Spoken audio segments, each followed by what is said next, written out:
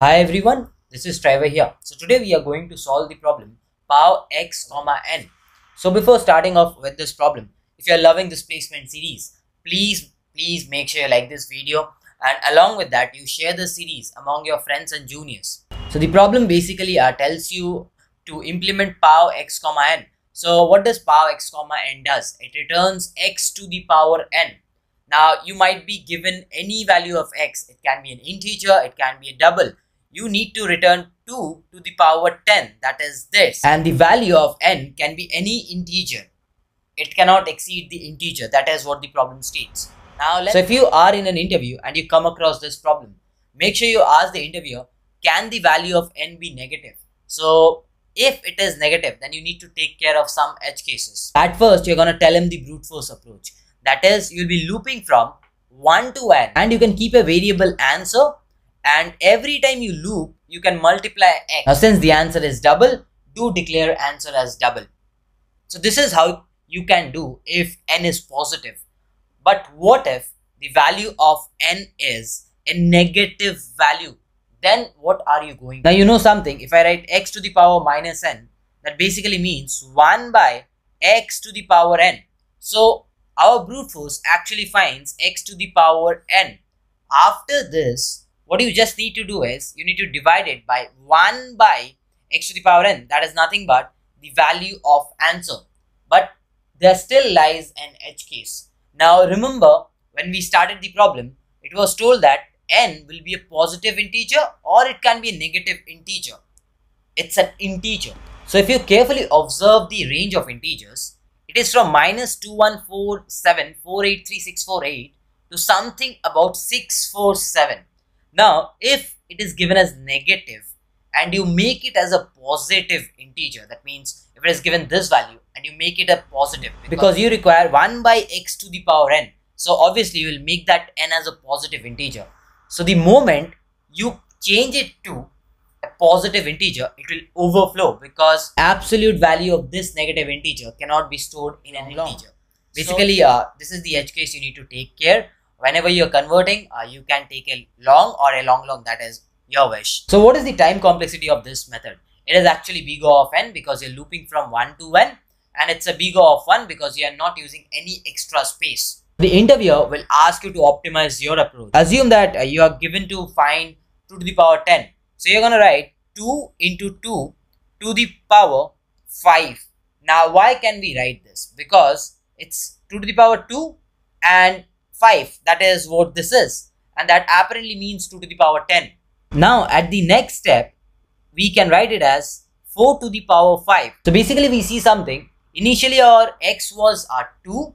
So our x got multiplied with itself and our power got divided by 2. That is, it become 5. Now at the next step, you're going to find 4 to the power 5. Now how can you find 4 to the power 5? To find 4 to the power 5, you write 4 into 4 to the power 4. Basically, you take one of the x outside. Now you know it's 4 into 4 to the power 4.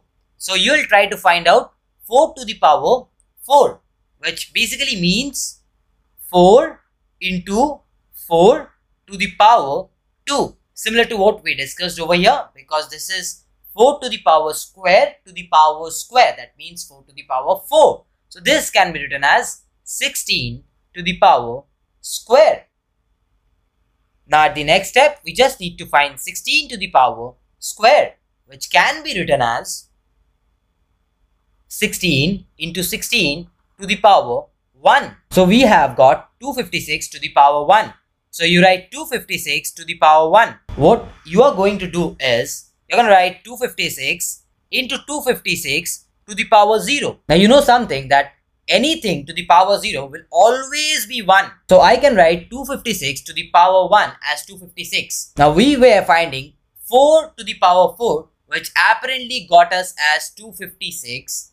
So we can take this 256 and write it over here, which will give us 256 into 4. So 4 to the power 5 can be written as 1024, which will be our ultimate answer for 2 to the power 10. So what did we observe over here? Whenever the power was even, we did multiply the x into x and we divided the n by 2. And whenever the n was, we multiplied the answer with x and we reduced n by 1. And ultimately, whenever our n was 0, we stopped. So this is when we get our answer. Now you might ask me, what if n is negative? So I have already discussed about this in the brute force approach.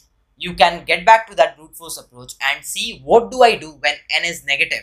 Time complexity is logarithmic base 2n because n is getting divided by 2 whenever it is even, and whenever it is odd, it is getting reduced by 1, which apparently makes it an even number at the next step. So let's discuss the Java solution. So initially, I initialize answer as 1.0. Then I will initialize long nn equal to n. Basically, I'm storing a duplicate copy because in our algorithm, our n will be destroyed.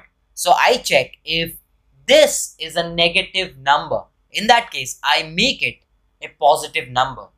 That is why I took long, because it might have an overflow. Again, if you didn't understand this overflow thing, you can get back to the brute force approach and understand this overflow stuff. So I keep on iterating unless and until my nn is greater than 0. So if the nn is an odd power, I multiply x into the answer and I reduce nn by 1. Now if this is an even power, then I multiply x with itself and I divide nn by 2. Now after the entire binary exponentiation is complete and nn becomes 0, I do a check for the value of n that was given to us. So if this was a negative value, I know the answer will be 1 by answer, so I do it. And after that, I will return my answer. So now let's talk about the C++ solution. So I initialize answer as 1.0. After that, I keep a copy of n to nn because in the algorithm, the value of n will get destroyed. So if this is a negative value, I make it as a positive value. So after this, I'll continue my algorithm until nn becomes 0. If nn is a odd power, then our answer gets multiplied with x and our value nn gets reduced by -1. Now if it is an even power, then x gets multiplied with x itself and nn gets divided by 2. So after this looping is complete, I check for the value of n. If it is lesser than 0, that is a negative number, I will return 1 by x to the power n, that is 1 by answer.